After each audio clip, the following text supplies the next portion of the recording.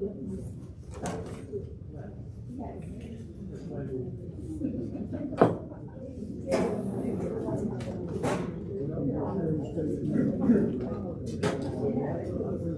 so tonight's really super exciting because not only are we starting the modern councils, but there's a requirement for attending class tonight.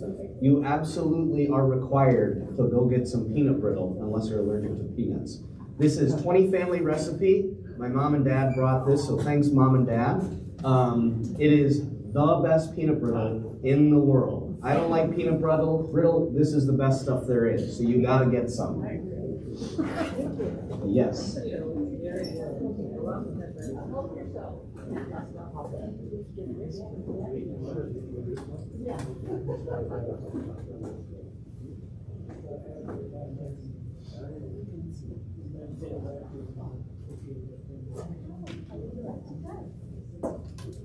Be careful, because it is addictive.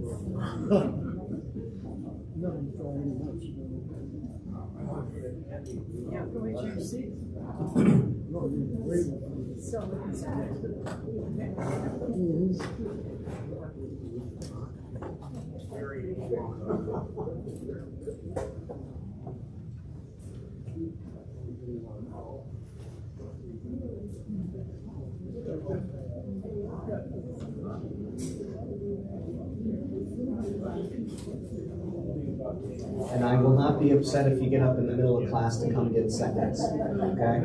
That will not be a problem. Just make sure there's a little bit left by the end of class so I can have some.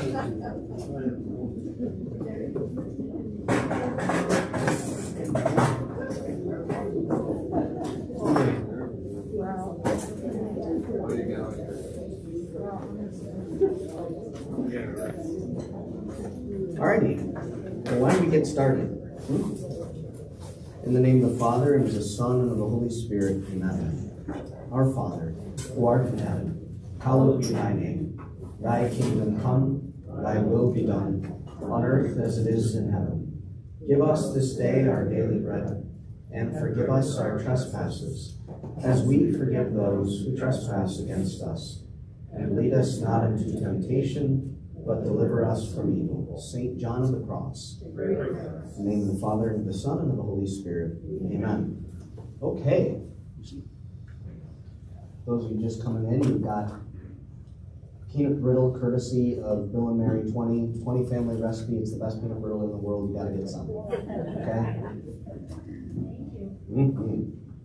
All right. So, the Council of Trent. Now, I apologize, I had that weekend there that we didn't have class, but so originally I scheduled Trent for 3 classes. I'm going to try and keep us on schedule to keep it in 2. We'll see how that goes. If we have to get pushed back a little bit, that's all right. We've got some buffer.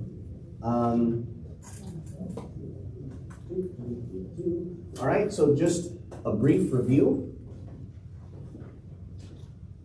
We went through, I'm not going to go all the way back to the beginning, but major themes that were leading up, kind of culminating throughout the medieval councils. The Holy Roman Empire. The Holy Roman Empire was this project of Western Christianity after the eastern part of the empire was kind of dwindling. And so they tried to really unite, but there were constant problems with that, constant political battles between secular or civil leaders and religious leaders, between princes and bishops and whatnot.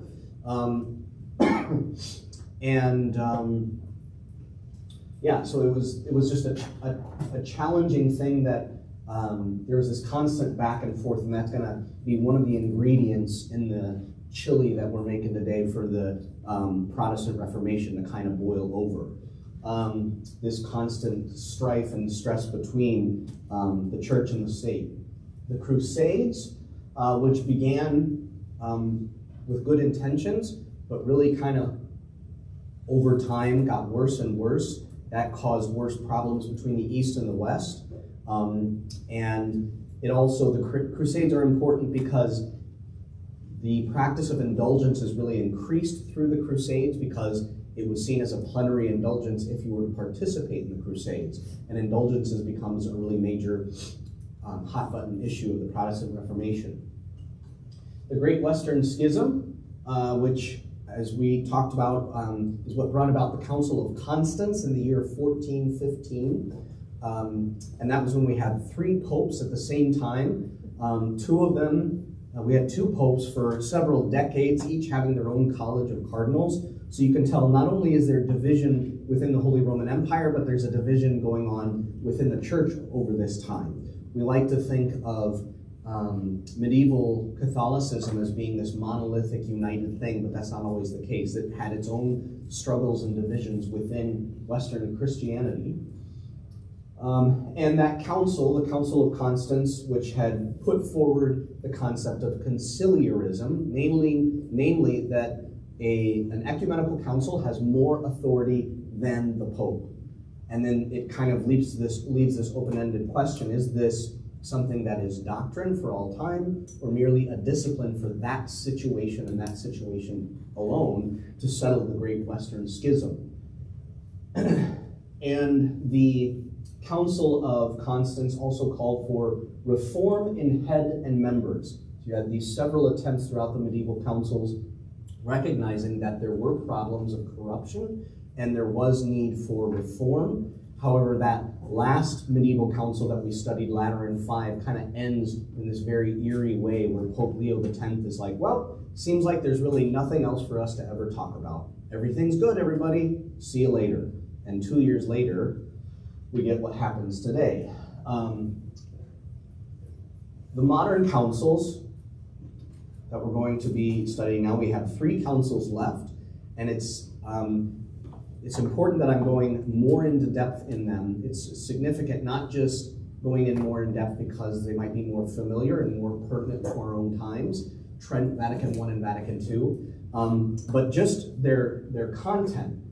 So a few different things. First, the modern councils the Council of Trent begins in the era of the Renaissance. And a major aspect of the Renaissance is the resurgence of popularity of classical Rome and classical Greece, studying their works, discovering their art. For example, in the city of Rome, there was much uncovering as they're building new buildings and they're digging things up. They discover ancient Roman and Greek art that had a major influence, for example, on Michelangelo. You can see the influence of that it had on Michelangelo if you follow his work, where, for example, the Pietà, which Michelangelo sculpted when he was in his early 20s, and Jesus in the Pietà, you know, that's a statue where the Blessed Mother is holding Jesus after the crucifixion.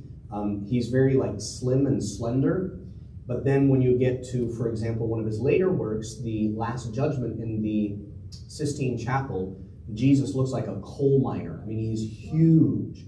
Part of that is because of the influence of ancient Greek art. When they're trying to portray in sculptures kind of heroic figures or figures to look up to, they would be larger than life. But the Renaissance has an impact on theology as well. A major early Renaissance thinker, Desiderius Erasmus, who's very much a precursor to Martin Luther and had influence on him, yet he disagreed with Martin Luther. Erasmus remained Catholic, but he kind of began this mission within academia to go ad fontes, which means to the sources. So it means what they're sensing is within philosophy and theology, it's been growing, and it kind of reached a real peak with St. Thomas Aquinas, the height of scholastic medieval theology. And everybody since Thomas has just been kind of interpreting Thomas from the 13th century through the 16th century. If you were doing theology, you were just commentating on St. Thomas Aquinas, which isn't a bad thing to do. But there was a desire to go back to the sources. So whereas for a long time there wasn't any real interest, for example, in the original biblical languages, Greek and Hebrew, there's this flourishing of the study of Hebrew and Greek during this time, and trying to start to read again some of the early church fathers. This ad fontes theme continues to grow and grow and becomes really the main theological point of Vatican II, but we'll get there later. Not only that, the modern councils are different than the medieval councils in that they're very much back to the kind of focus that the early councils had, namely doctrine, theology. Right? Whereas the medieval councils were really just kind of concerned with church order. There's some theology going on, but to give you an idea of the theological content, so I have here 2 volumes. These are all of the decrees and documents and canons of all of the ecumenical councils. Okay, it's a 2-volume series. This is volume 1, and it covers Nicaea 1, the first council in 325, excuse me, to Lateran 5, which ends in 1517. That's 18 councils in this one book. The next 3 councils we're going to talk about are in this book. Give you an idea, right? It's extremely theologically dense, the next 3 councils we're going to talk about. I can just kind of show you a comparison as well. So,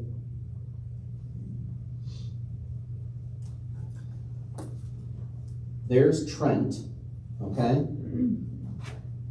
Let's take this off.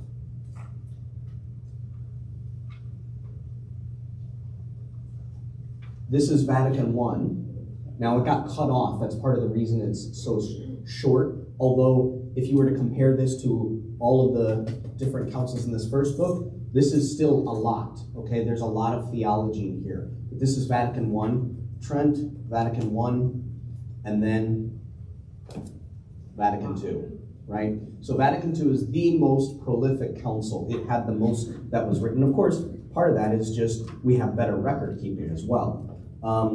But these are very theologically dense councils.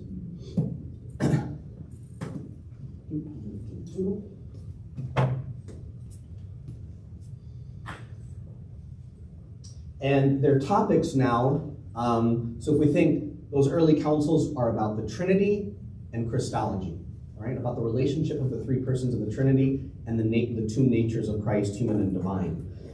The medieval councils were focused on, again, mostly church order, church-state relations, reform, a little bit of theology, a little bit on the sacraments. For example, we had Lateran IV and transubstantiation. The teaching on the Eucharist as it becomes the real presence of Christ. Its other conversations about the sacraments really are just trying to correct some of the heresies that were around at that time. Not a full-scale explanation of all the sacraments. But the modern councils are really mainly focused on the church, right? Especially Vatican II. But the Council of Trent begins to, it talks about the 2 main issues that it has to deal with in reaction to the Protestant Reformation is the relationship between Scripture and tradition, and then faith and works as far as justification goes. But it's going to talk about all of the sacraments in a systematic way. And then Vatican I is going to start talking about the church, but gets cut short. And then Vatican II really is summarized. It's a council on the church.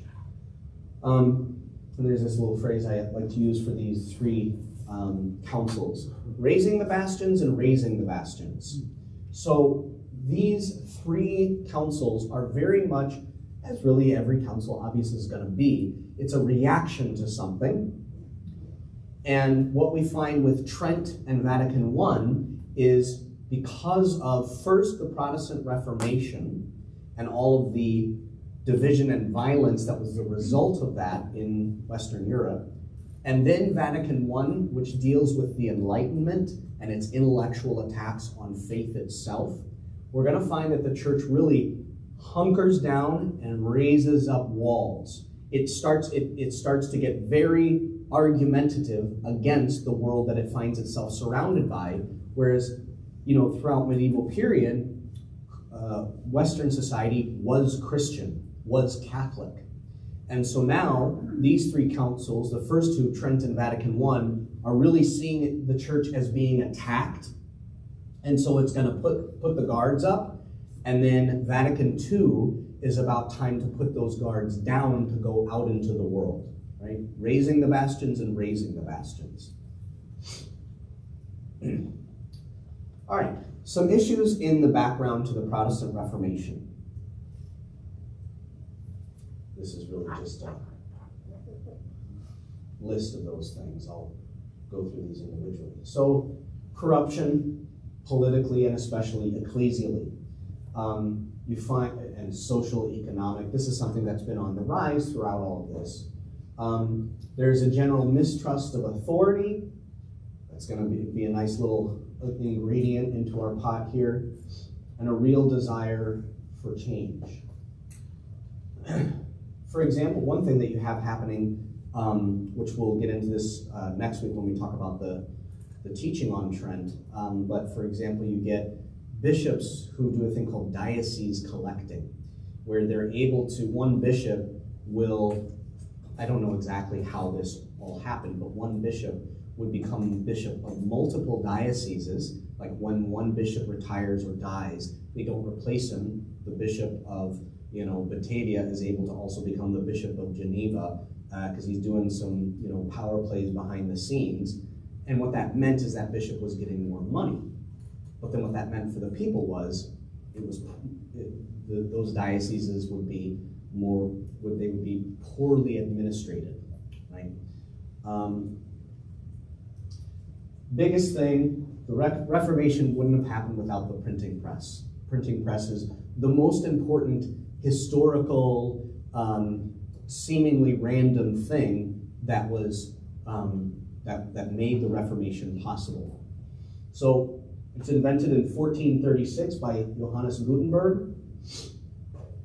Although now we know that there was a printing press present in China as early as the 9th century, and it's believed that he might have kind of taken some ideas from that.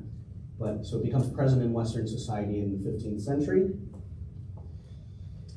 The printing press increases literacy and education because now more and more people can read. It's not going to cost a lifetime of wages to purchase a book. There's an easier communication of ideas. That's going to speed up social change. And just think about, in our own lifetimes, the impact that TV, internet, and social media have on social change, right? And we think now, like, just the world of information that we have access to, similar revolution that happened, perhaps even more impactful because he went from 0 to 90 and we've gone from 90 to 100, There's a loss of jobs, right? These are just social factors that things are brewing because here we have technology that's replacing human labor. You have more and more, especially fringe voices. Well, we're not familiar with that at all, are we? In the world of social media, now more and more people can have their opinion heard and be established as if it's an authority. So more and more people are able to get their ideas spread. And then, of course, especially more access to the Bible in print, rather than just simply being at Mass and hearing the readings proclaimed. Okay, the effect of conciliarism, it's an unsettled question. And as we're probably familiar with, when you have unsettled questions in the history of the church, it doesn't tend to stabilize things, right? People get worried and confused. So there's a lack of stability. If conciliarism is true, this brings doubt upon the authority of the Pope and where he really stands in relationship with the church. And especially that's going to be the case, how much do we need to listen to a Pope if he seems really corrupt to us? There's the Borgia popes, the papacy being bought out by the mafia.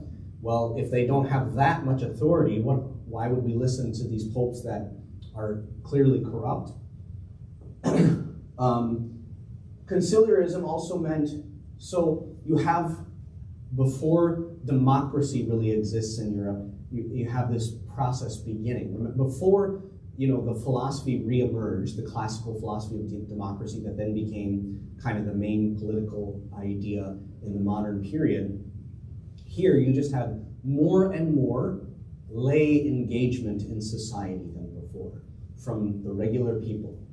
All right, another important aspect, there's a kind of democratization of spirituality in the late medieval period. Much of the prayers and devotions that we're familiar with today, that we think of instinctively as being a part of church tradition and spirituality since the beginning, is not the case. They're actually, in terms of church history, somewhat modern. So now the rosary goes back earlier, but the idea that I can have my own kind of quasi-liturgical prayer that is seen to be spiritually efficacious, and it's a sacramental. This is something that really flourishes during this time. Of course, there's all sorts of it's not like individual lay people didn't pray before the rosary. But for example, St. Augustine, he wouldn't have known what the rosary was. There were varying... Apologies. I couldn't hear what you said. Sarah, you shouldn't be listening. So the rosary and other forms of devotional prayer like it really kind of flourished during this time. There is a history, certainly in the Eastern Church, for example, if you've ever heard of the Jesus prayer, so that still would have used a rope with knots in it, like our rosary with beads. But in the West, you have development of various forms of popular devotion. The rosary, the scapular, veneration of relics becomes super popular in the late medieval period. Not that there wasn't the use of relics in the past, there certainly was, but there becomes kind of this, especially because of the Crusades, when you had the Crusaders going back to the Holy Land and in their journeys coming across various relics and bringing them back, there's this big resurgence in devotion to the relics. Adoration, Eucharistic adoration. Again, St. Augustine wouldn't have experienced Eucharistic adoration. In the early church, you would have had the Eucharist reposed in the tabernacle in the church, and if you were doing private Eucharistic prayer, you simply would be in the presence of the tabernacle. Adoration grows during the late medieval period, and in particular, if you think during this time when most people didn't go to communion all that often, right? It would be the exact opposite of what we do today. Most people, most of the time, didn't go to communion. They knew that they had to once a year. They would make sure to confess and go to communion once a year. But it was understood that it was still efficacious to adore Christ in the Eucharist. So there's stories of, at the South now, you know, the Mass during this time would have been celebrated where the priest is facing the same direction as the people. So when he lifts up the host, you know, he would lift it high so they could see. There's stories of people being at Mass when priests who hadn't lifted it quite high enough for them to see, they'd be shouting from the back, "Lift it higher!"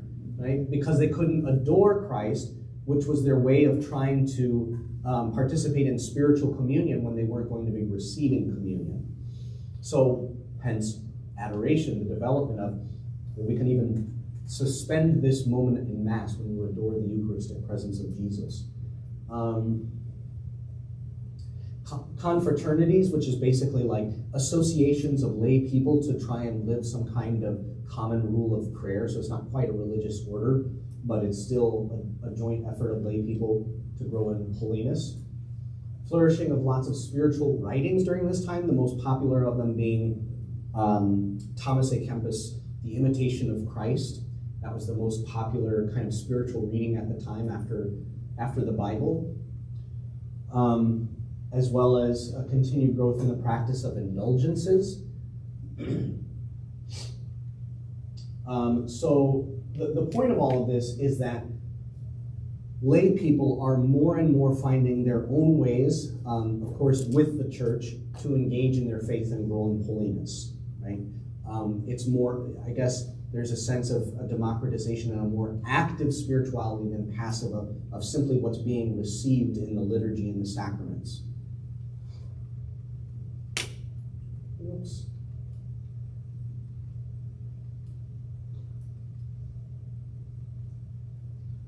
This is a passage from the Imitation of Christ in the introduction. What good does it do to speak learnedly about the Trinity if lacking humility you displease the Trinity? I would rather feel contrition than know how to define it. For what would it profit us to know the whole Bible by heart and the principles of all the philosophers if we live without grace and the love of God? What he's getting at here is theology and spirituality have become highly academicized, had become highly academic in the medieval period because of the growth of the universities. And so here you have this response, this reaction that Thomas à Kempis is really putting his finger on, of like, yeah, all that highfalutin theology stuff, but I need to grow in holiness myself, regardless of what I'm getting from study or from the church.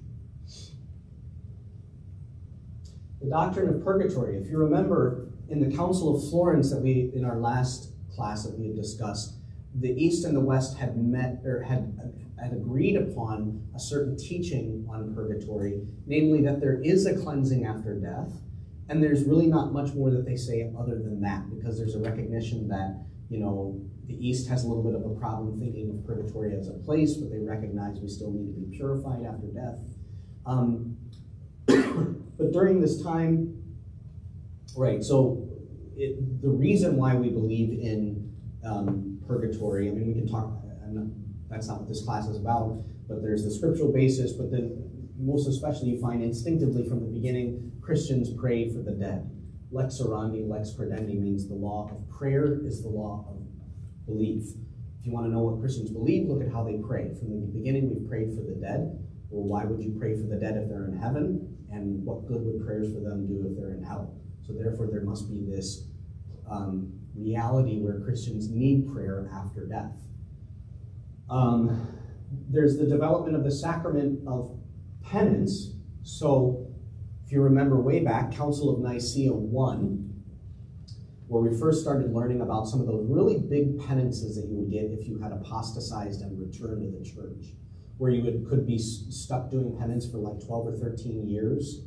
The idea was, well, if you didn't finish your penance during life, then purgatory would be a time that penance would be completed. Council of Florence, there's that agreement on purification needed after death. However, with indulgences, which is kind of like another form of the penance that you do after confession, right? It's what are you doing when you do penance after confession? You're making amends. You've been forgiven, but you're making amends. And indulgences are just like that.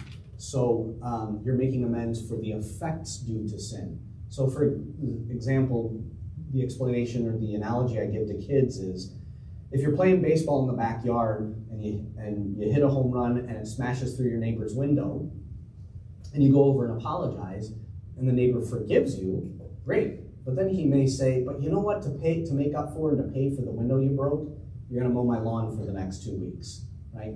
That's the concept of penance and indulgences, is that indulgences don't forgive you of sin. That happens in confession. Indulgences is a way of making up for the effects or the results of sin.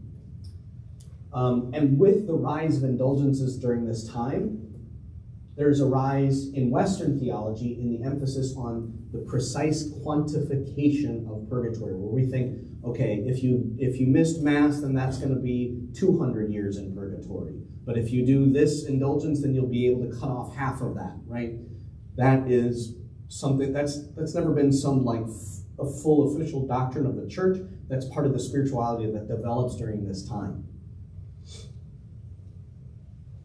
Then there's this guy, Johann Tetzel, who's a German Dominican, and he goes on a campaign throughout Europe to sell indulgences, in particular for the building of the new St. Peter's Basilica. So he would say, when he would deliver these indulgences, when they were bought, and then there was a sacramental rite that he would do to give the indulgence to individuals, he'd say, I replace you in the state of innocence and purity in which you were at the hour of baptism.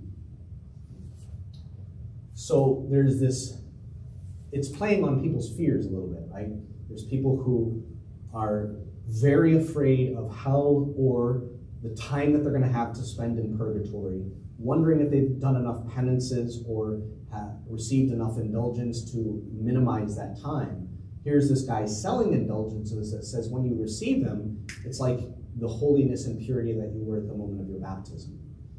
So this is what the selling of baptisms produced for us. I love St. Peter's. It's my favorite church in the world. It's amazing. It's beautiful. But so St. Peter's Basilica, this is not the first version. The first version was built in 324 after the Edict of Milan when Constantine made Christianity legal. And then he went to Pope Sylvester at the time and he said, what else would you like me to do? And he said, let's build some churches. And so Constantine first focused on building not this one, but building St. Peter's Basilica over the site of what he believed at the time to be Peter's grave. Flash forward, it turns out he was true, like 1700 years later. But in the 15th century, in the late 15th century, that first basilica, 1,000 years after it had been around for 1,000 years, is looking pretty decrepit. And so, if you remember last class, I talked about Pope Julius II. He tears it down and begins building the new St. Peter's Basilica. They begin in 1508. That's when the first stone is laid for the new basilica. Okay, so that's 9 years before the beginning of the Protestant Reformation. It's not complete until like 1636, I think it is. Now think what else is going on during this time in the 16th century is the discovery of the New World. When you go inside St. Peter's Basilica, you'll see gold all over the ceiling. The gold comes from the New World. Obviously, that cost a pretty penny to build that thing, and it was over the course of something like 12 popes and 8 different artists that had worked on it. It cost a lot, and the selling of indulgences was one of the ways that it was being paid for in its initial stages.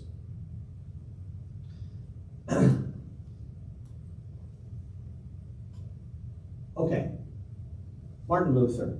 Now, because we don't have all the time in the world, we're just going to focus on Martin Luther. We could talk about John Calvin, we could talk about Zwingli, and those are all important. And Protestantism is certainly different today in many ways than what it would have been just when Martin Luther started with his 95 Theses. But he really is the most important figure that gets the Protestant Reformation going. He leads the charge, and then shortly after, John Calvin starts to follow suit, and Zwingli and others.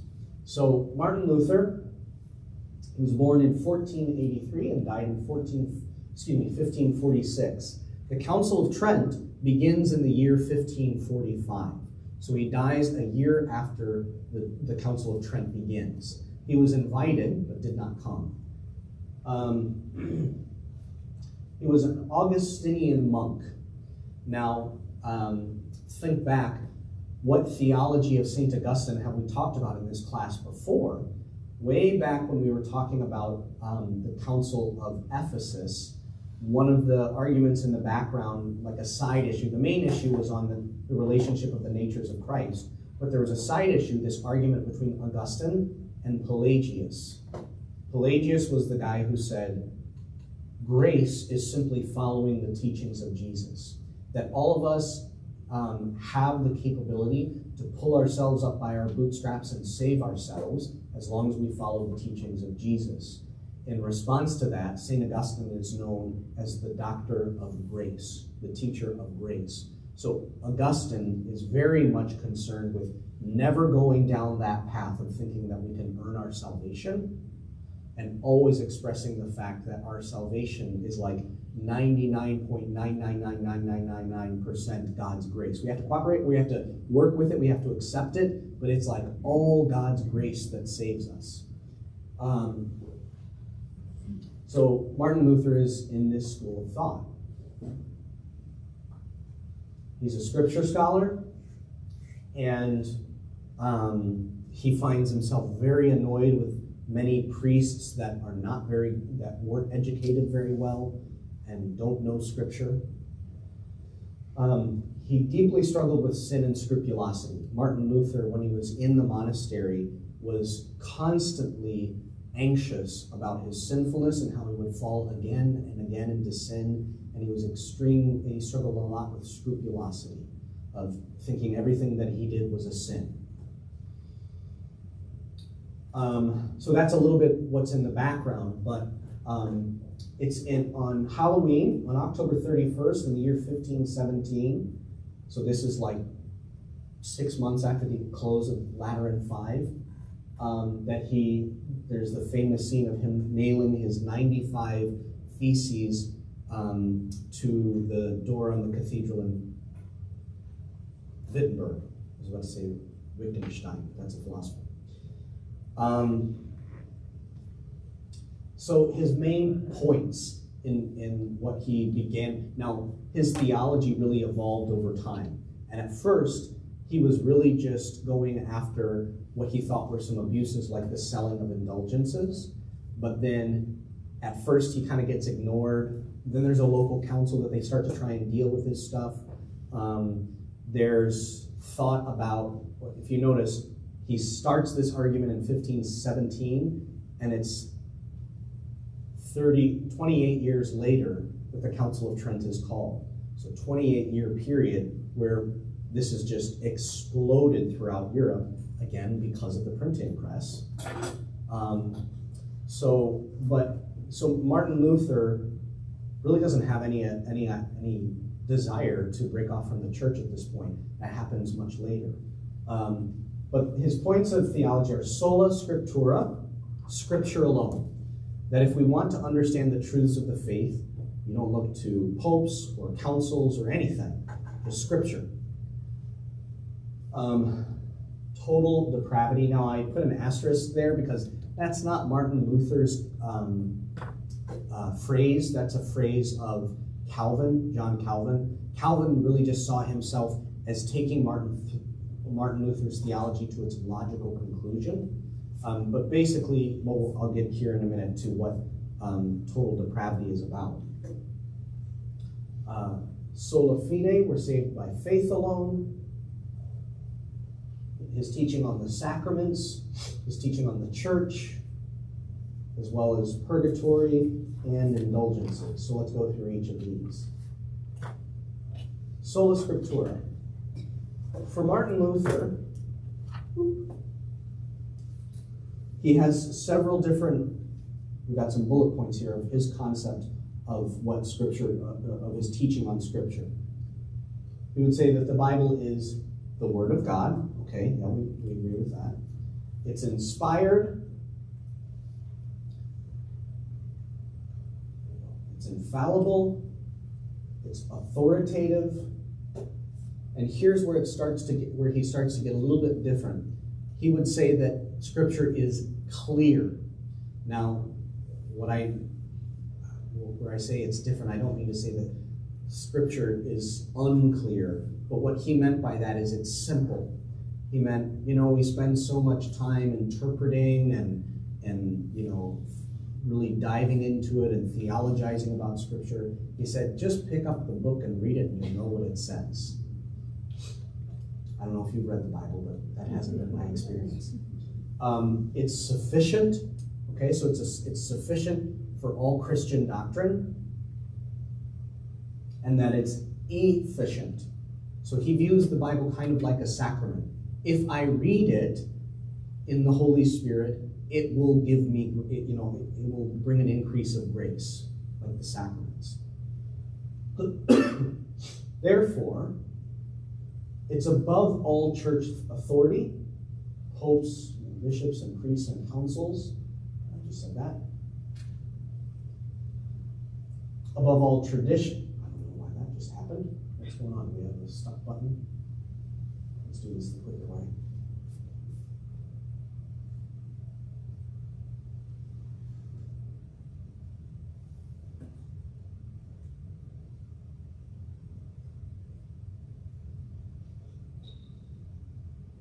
It's above all traditions above indulgences, devotion, purgatory. Now, one thing I should point out is Martin Luther maintained throughout his life a deep devotion to Mary. He also continued to go to confession. While he didn't see confession as a sacrament per se, he still viewed it as a practice within the church. So that's some things where, it's like Protestant theology isn't the same as it was for Martin Luther. And here's a real important point. For Martin Luther, you want to ask the question, well, why do you believe, Martin Luther, that it's the Word of God? Why do you believe it's infallible? Why do you believe that it's inspired? The Catholic reasons for this are much more complex, and there's a lot of interlaying things that come toward defending this. For Martin Luther, it's read it and you'll know. The Holy Spirit will convict you subjectively of its truth. So this is certainly within, I'm no expert in Protestant theology, but just say culturally speaking, you get into a debate or a discussion with a Protestant, their instinct is, where is that in the Bible? And if you get to the question of, okay, why do you see the Bible as authoritative? Odds are they're going to say, well, you don't? Why don't you think it? And we would say, I do. But that's because we see it as nestled within the body of Christ, the church, because Christ gave his authority to his apostles to go, therefore, and preach, and then to write these things down. For Martin Luther's theology, I would call it circular, but it's true because you know it's true, and you know it's true because it's true. You just simply, by reading it, and if you're open to the Holy Spirit, open to the conversion that comes from faith, the Holy Spirit will convict you of its own authority and infallibility.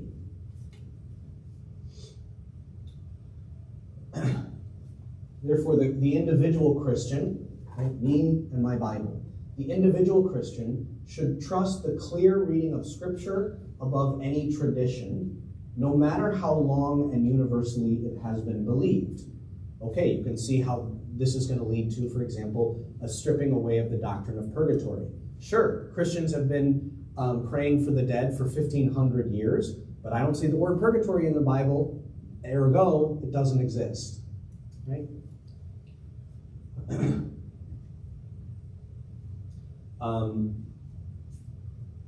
And one thing, this is a quote from 2 Timothy 3, verses 16 through 17, very important for Martin Luther and his theology. All Scripture is God-breathed, that's another translation of inspired, and is useful for teaching, rebuking, correcting, and training in righteousness, so that the servant of God may be thoroughly equipped for every good work. And so we say, look, Scripture itself is saying that it's sufficient. All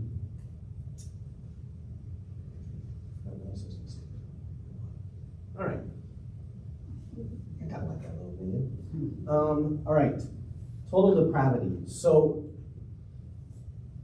the idea is after the fall, Adam and Eve they're now totally depraved of God's grace. Right? God says to Adam, you are dust, and to dust you shall return. Psalm 53, and this is quoted in Romans 3, another favorite passage of Martin Luther. God looks down from heaven upon the human race to see if even one is wise, if even one seeks God. All have gone astray, all alike are perverse. Not one does what is right, not even one. So we believe this too. All of humanity has fallen. But for Martin Luther, okay. Sorry, I think I'm missing a slide with the next bullet on there. But the point is, for Martin Luther, and especially for John Calvin, the extension of his theology is that after the fall, human nature is destroyed because it was created by God and we rejected God. So now our human nature, as it was created by God, is not really truly even human nature itself. Human nature is destroyed. It's purely belonging to sin now.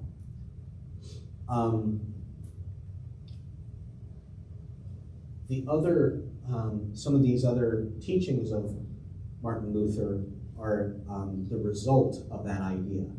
So, sola fide, it means that we're saved by faith alone. Because, I put it right here. Okay. Because human nature is destroyed, we cannot save ourselves. Remember from our very first class, we're saved by the grace of the Lord Jesus. He would say, looking at this passage, we're saved by grace alone. Very often in Martin Luther's translations of Scripture, he would just, every now and then, just add that word into various passages because it was his teaching, right? Oh, we're saved by grace. That means we're only saved by grace. It's by grace alone. We have access to this grace through faith alone. Only by believing that we're saved by his grace can we receive his grace. As St. Paul says in Romans, therefore we conclude that a man is justified by faith without the deeds of the law. Very often if a Catholic for the first time is hearing of Protestant theology on faith and works, and they're going to say, look at Romans, it says there, we're saved by faith alone, not by the works of the law. It can really catch you off guard. We're going to get into the theology of Trent to try and explain that. I can also give a little bit more about the actual, what really St. Paul is saying there in Romans is not what Martin Luther means. So for Martin Luther, the Catholic Church has become Pelagian because it promotes salvation by works.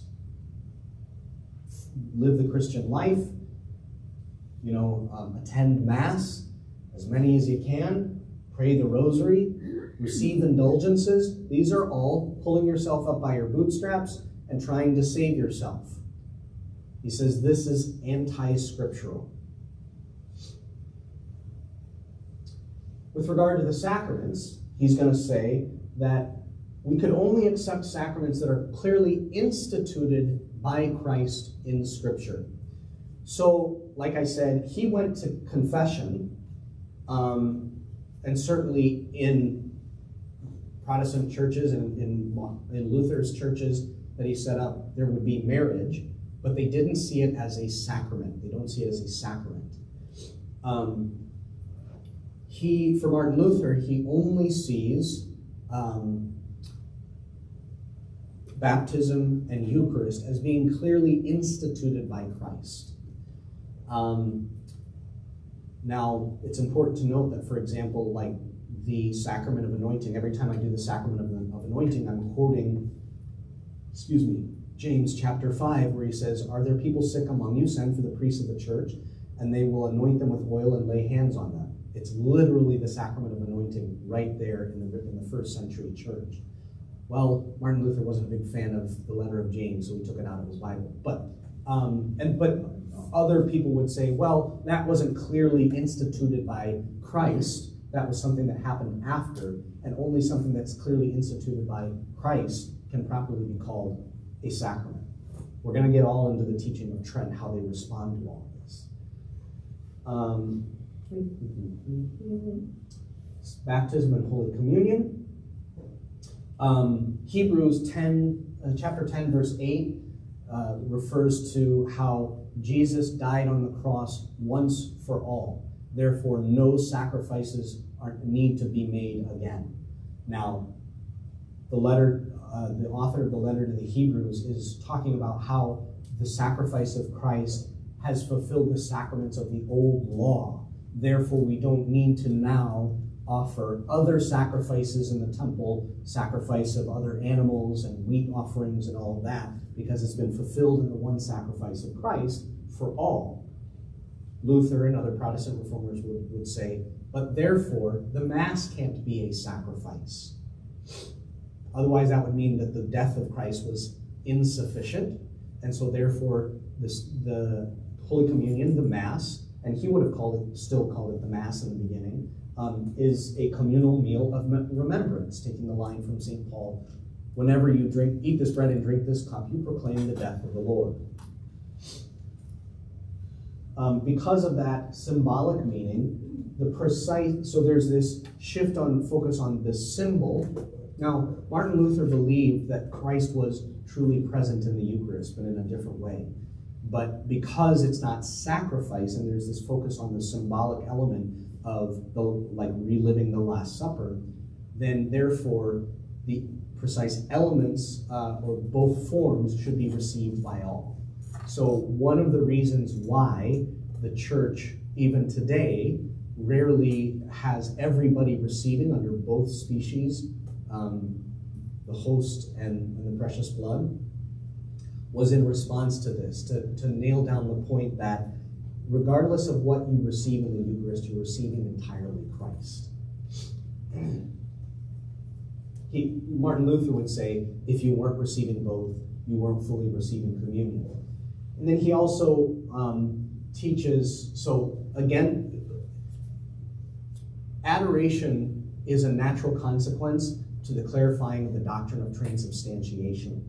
Because if it's no longer bread, but only the presence of Christ, there's no problem worshiping it in that way. Martin Luther would say, it is the presence of Christ, but it remains bread.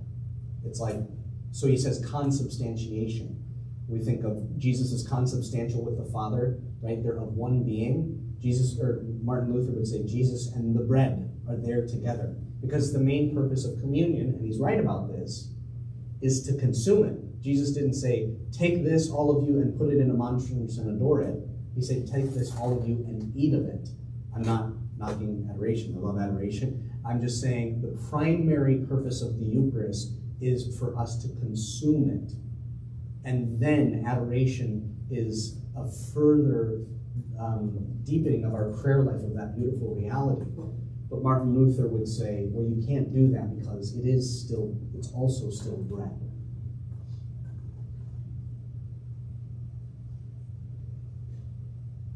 With regard to the church,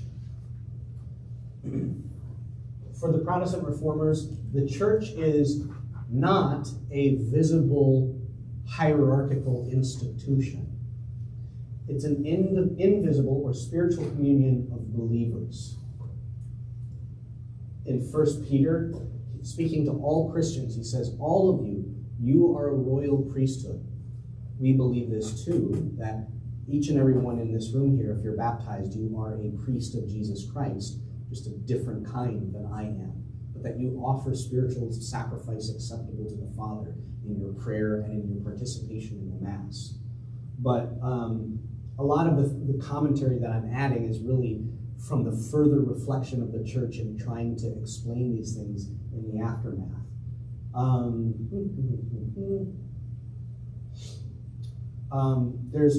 He would say, you don't see Christ clearly instituting the priesthood, a sacrament of holy orders in the Gospels.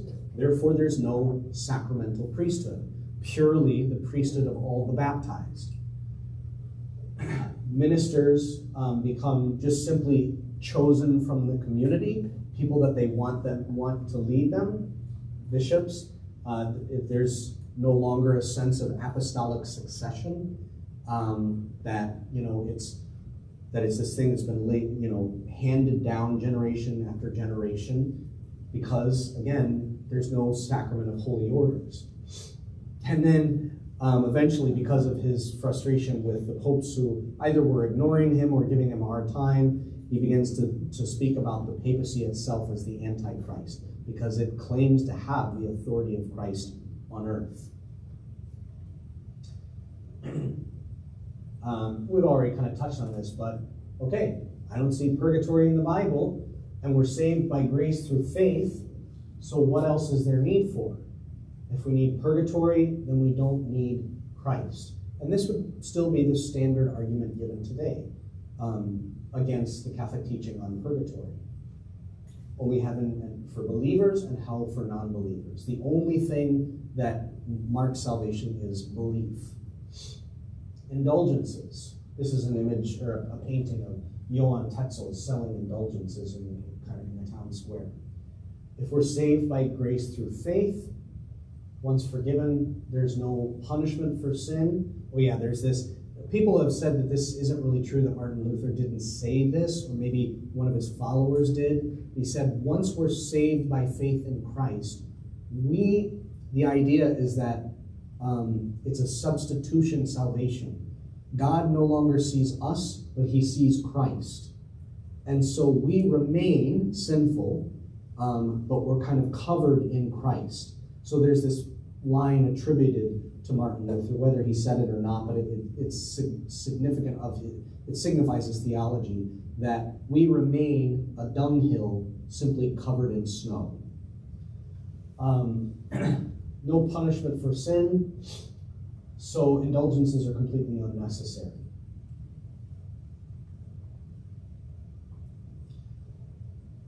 And he would say indulgences are an extreme example of the Catholic error of salvation through works. So a lot of times you'll hear in like popular Christianity, people talk about Jesus died so I don't have to suffer, right? His suffering means that I'm free from that. That's not Catholic theology. Jesus died to save us from hell and to save us from sin, right? Really just to save us from sin so that we wouldn't be separated from God, which is hell. That doesn't mean that that saves us from any suffering. As the gospel passage was this morning, if anyone wants to be my disciple, they must pick up their cross and follow me daily.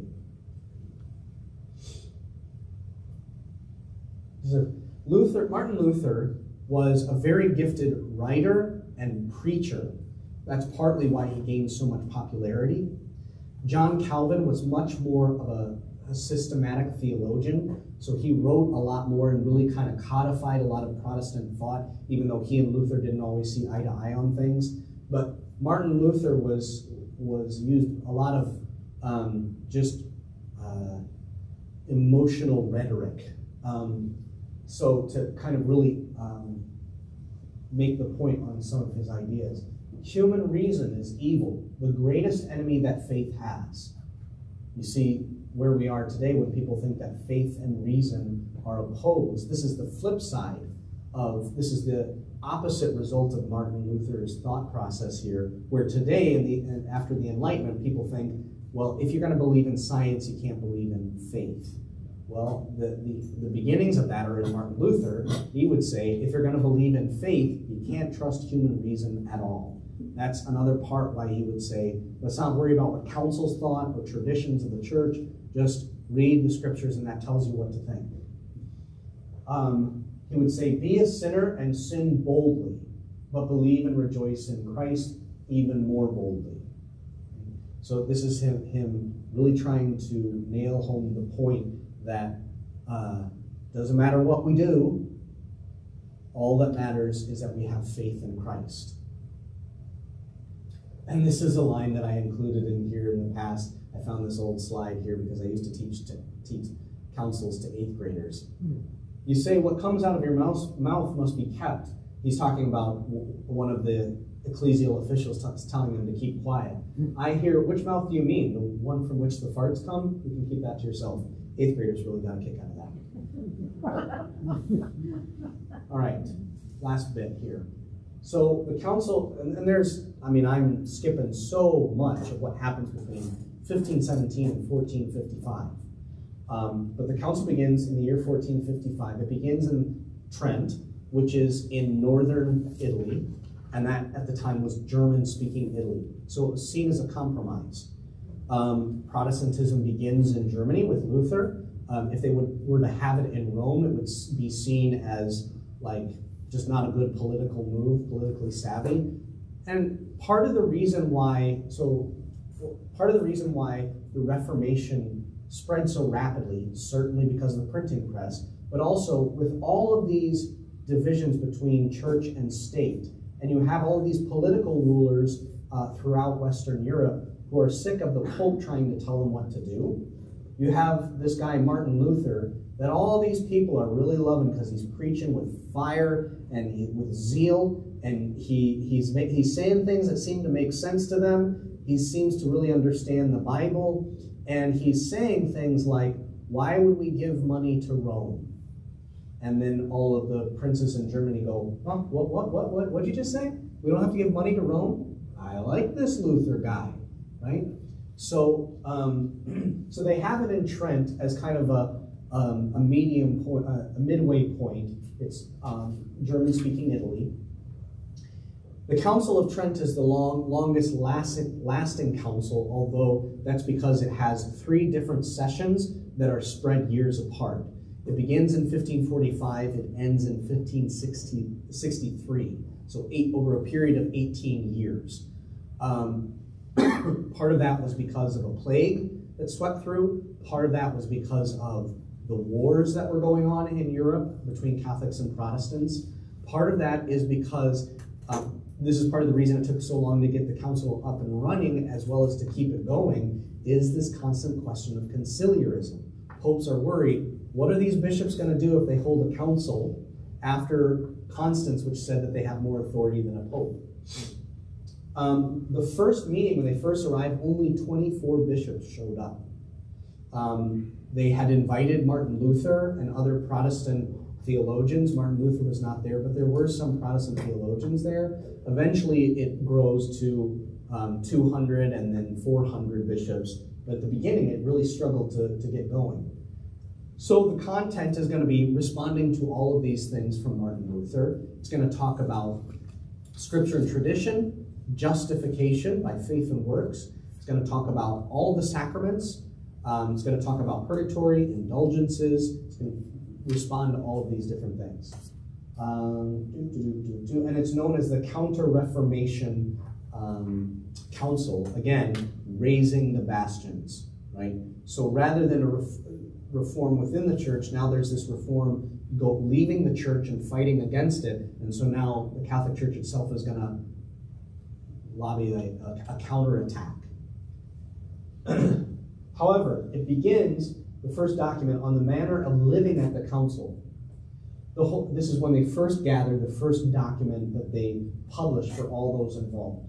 The Holy Council of Trent has decreed that all of the faithful gathered in the city of Trent are to be exhorted that they resolve to free themselves from the evils and sins which they have hitherto committed, and for the future to walk in the fear of the Lord, to be urgent in prayer, to confess more often, to receive the Eucharist, visit churches frequently, fulfill the Lord's commands, and also to offer prayers daily for peace among Christian rulers and for the unity of the church. One of the things is that Trent, when it's not a whole lot is known about it, it's seen as, because it's a Counter-Reformation council, it's seen as something that really takes a hard line against Protestants. That's actually, the beginning of the council recognizes that. How did this happen? This happened because of sin. This division is the result of sin.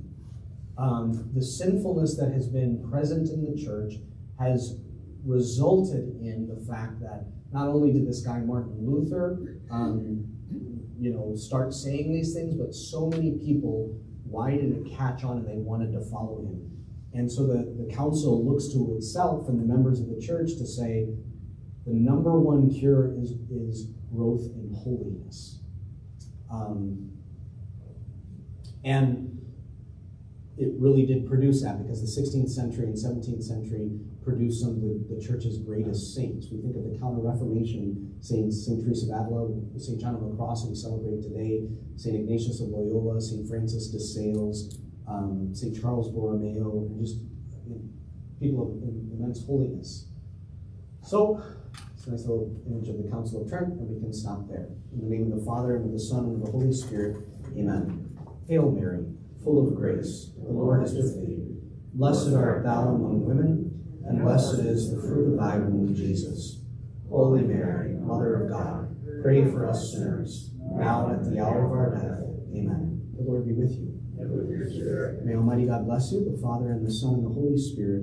Amen. We will have a class next week, and we will be moving on to the actual documents of the Council of Trent. Be ready for your thinking caps as we really look into the theology of Trent. We're going to get the highlights, but it's still can be some thicker stuff. Okay? Thanks, everybody. Have a great night. Don't forget to get some peanut brittle.